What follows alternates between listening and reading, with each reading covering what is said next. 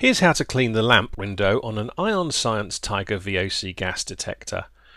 Unscrew the cover with a flathead screwdriver and gently remove the PID sensor by pulling it from the instrument.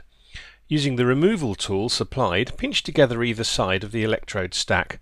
Make sure you cover it with your hand. Gently twist the lamp away from the O-ring on the stack, making sure you don't touch the lamp window.